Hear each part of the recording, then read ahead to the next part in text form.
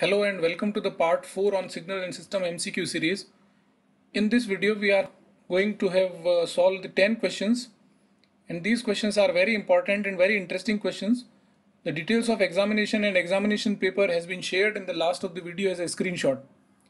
Further details can be observed in the description. Now let us solve the question number 1. It says consider the following signals. Signals given are xt, yt and z of t, and we have to comment which of the signals are periodic among these three given signals.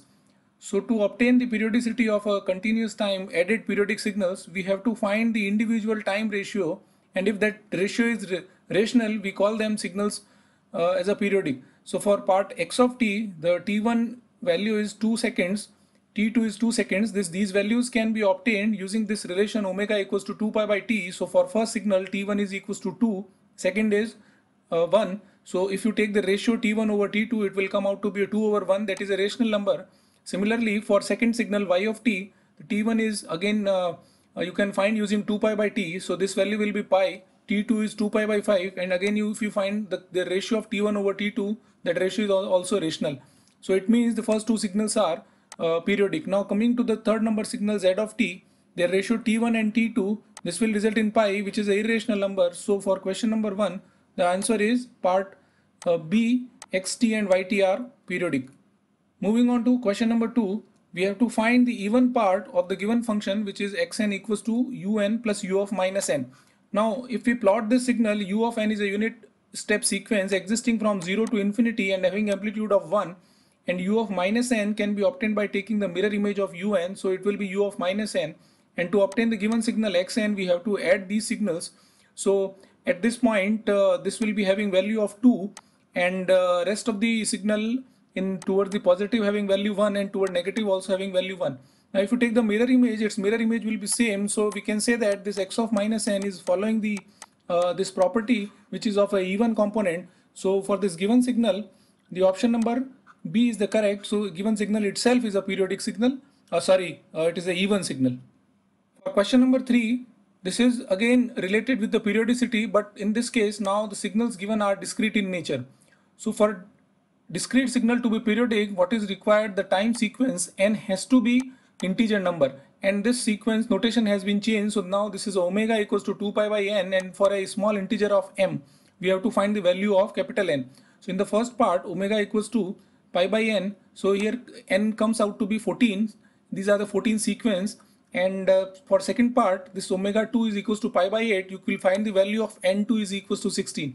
Now taking the overall signal to be periodic, since it is a discrete time, so now signal is periodic and overall time period will be obtained by finding the LCM of the 14 and 16.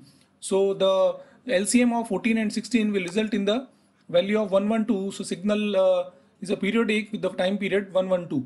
Next, for question number 4, the discrete time input xn and yn output are given, and these are given by this relation.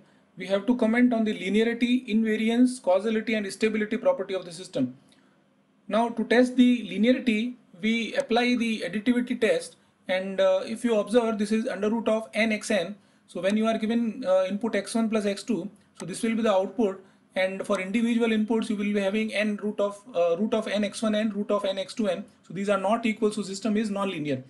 Now because of the term n, if you observe here, the system is time variant and output is depending on the present value of the input applied, so this system will be causal, and again the system will be unstable. So option C is the correct for question number 4. For question number 5, discrete time LTI system with the input un that produces output delta n, then what is the output due to the input nun? So consider that this is our discrete time LTI system and we are giving input as un and we are getting output delta n. So if this is, you can observe this relation between un and delta n. Suppose if I draw the un and a one time shifted signal un minus 1, so delta n will be difference of un minus u of n minus 1. It means the property of system is whatever input we are giving, it is taking one time of delay and then subtracting it. This is the property of the system. So now in the second case, if input given is nun, so which is a ramp signal, so this is your ramp signal, so it will be one time shifted. So one time shifted means you shift it towards the right and then you subtract it, you will get this signal. So now this signal is starting from n equals to 1 and going towards infinity. So this becomes the equation becomes the u of n minus 1. So question number 5 answer is u of n minus 1, option B. Question number 6, the impulse response of system is given, which is delta n plus 2 and delta n minus 2. We have to comment on the causality and stability of system. Now, if you observe that Hn is equals to 0 for n less than 0, then we say that system is causal. So this is not the case in this given impulse response. As well, the system is having only impulse response existing at 3 different time instances, so it will be stable. So system is not causal, but it is an example of a stable system.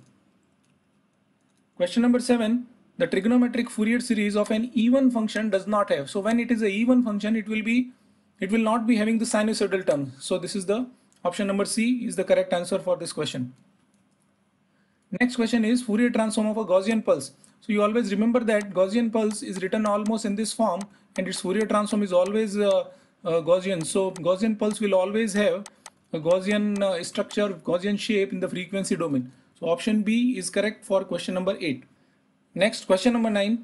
In an n-point sequence, the capital N is given as 16, the number of complex addition and multiplications using radix 2 FFTR.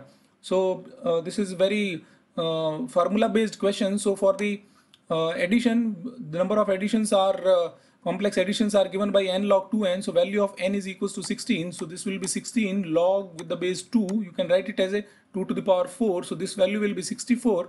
And this is 1 by 2 of n log 2n, so this will be 32. So for this question number 9, option B is the correct answer. Next, question number 10, 4-point DFT is to be obtained for the given discrete time sequence 1, -1, 0 and 2. Now if you have seen the previous videos, this same type of question was asked in the previous different examination, and we have solved there with another approach. Now we are having a different approach. So since it is a n equals to 4 points, so for all 4 points, you can directly solve using this matrix formula. Now to find the DFT, this is the relation we used, and this is known as the twiddle factor, which is e to the power minus j 2 pi over n, and n value is 4. Now if you put the value of n is equals to 4 and you find this twiddle factor value, it will be in the matrix form, it will be having this kind of 4 cross 4 matrix. So this is easy to memorize. All these values will be 1, and if you observe here, it is how you can memorize it. This value is minus j, so here it is minus j, it is plus j. You are having plus j, minus, plus, minus, and -1 and -1. So once you practice it, you will be able to remember all these values. Now what to do is, with a short trick, you multiply the given samples over here, and when you will multiply with the help of matrix multiplication, you will get these output. So for this given question number 10, the option D is the correct.